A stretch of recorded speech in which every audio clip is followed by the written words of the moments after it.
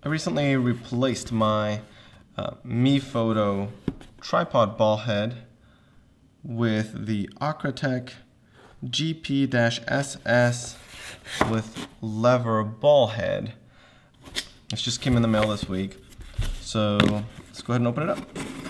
Very simple box, no fuss, no muss. A couple pieces of instructions. Just a piece of foam. Can move to the side. And inside is the ball head. So this is the ball head. It really feels just full-on metal. The reason I thought I'd do a quick video on this is because I really didn't find many videos about this particular ball head. There's the one that's larger than this, essentially more for pro level cameras, and then there's this one. This is kind of like the pro line that they have. The reason I replaced the mefoto ball head, which kind of sort of did a good job, it's in use right now on one of the cameras, is because the levers essentially are a metal lever with a rubber plastic ring around it to help tighten the lever.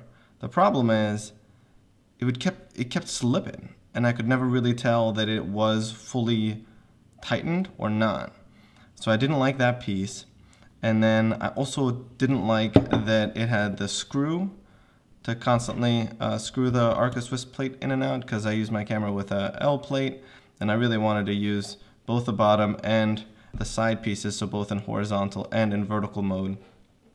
So this essentially fit the bill. Saw some really great reviews about this particular company, Acratech. All the stuff is really well machined and also made in the US, so why not? Anyways, so here it is.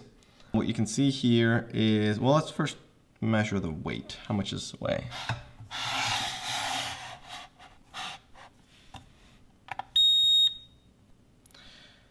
We can start in ounces, sure. So with the quick release plate, it's 14.5 ounces or 410 grams exactly. So to give you an idea about how much it weighs.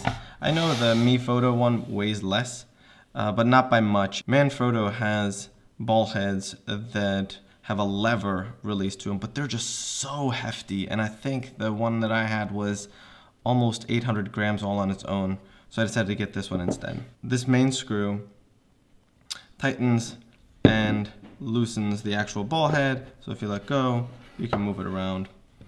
It has a little bubble level up top for the quick release plate up on the top. There's the spacer that makes it smaller and larger. So the plate has a locking lever on top that you can push on one side to unlock, goes all the way around, and you can remove the quick release plate very easily. To lock it, you just twist it towards the other way until you hear it click, then it's locked, will not unfasten. It has a little pin in here to prevent the quick release plate from sliding around. This particular bolt in here is actually quite nice because not only does it have an Allen, it also has a flat. I've tried to replace quick release plates on a lot of different camera ball heads, and inside the Allen just keeps getting stripped. On this side is a smaller knob. This particular knob essentially determines how loose the ball head is when it is not fastened tight. So if I unfasten this, it's out essentially all the way. It's supposed to be fully loose. If I let go of this all the way, and it's extremely loose. If I tighten this, it still will move, just much less. The last adjustment knob that's left on here is this particular knob, and this knob is for the panning. So if you unscrew that, the whole head just pans. Now, one of the things that I haven't really fully tried out yet, but I think I kind of got the hang of, where the ball head, you see it has a little notch in the ball itself, right there. That notch specifically fits into a groove and locks the ball now in place. Now the head is not moving side to side, is very stiff. So you can, I guess, technically, tighten it up and have your camera on an L plate or whatever and still do vertical panoramas. I haven't tried this out yet. The last trick that I still haven't tried out is essentially that the plate here can be removed, then this particular base mounted to the tripod and the plate itself mounted to the top here. And that's supposed to allow for the ability to do rotations, pans like this at the top. I'm not sure, I just don't understand why this is much better or much different or more beneficial, and maybe somebody can let me know, than just doing it in this orientation like this, as long as you got the top right here leveled straight. And then maybe that's the problem, that you can't level this maybe? I don't know. Maybe somebody can tell me.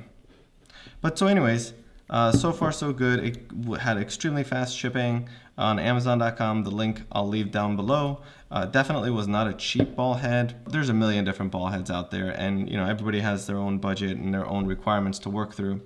But I have ended up purchasing so many different items as duplicates that in the end I just wanted to buy one ball head and use it for a very long time.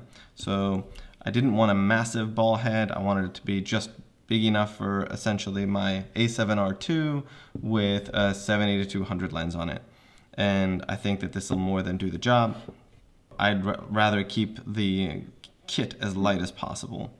And this Acratech GP-ss ball head will fit the bill, and I'm sure I'll come back and talk about it later on again, but this is the first such review, and let me know what you think.